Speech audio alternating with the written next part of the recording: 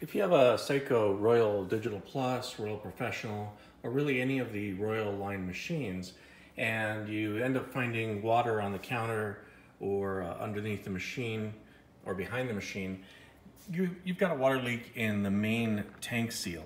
And that's just a simple, inexpensive $4 part that sits here on the machine. As you can see, I have plenty of leakage.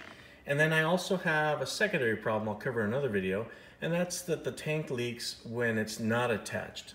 And it's a different set of parts. So if you've got a tank leak while it's installed in the machine, there's a seal inside of here that has just become worn out. And the way you get in there is to grab a spoon, and I forgot to grab them before doing this, and use it to release this cover by prying up on it and basically getting around there until you pop it loose.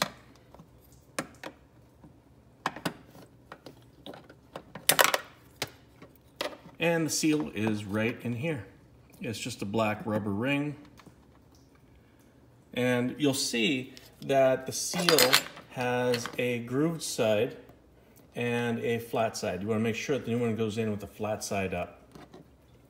So grab your new one and just shove it in here. You'll need to push down a little bit because it's got a lip. Make sure it's well seated and you're all set. Now put the cover back on. You'll see there's two pegs on it. Those go towards the sides. And then just snap it into place.